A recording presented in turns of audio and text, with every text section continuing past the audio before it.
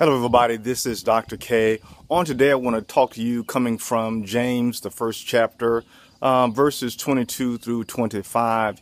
It says that we need to be doers of the word, not just hearers.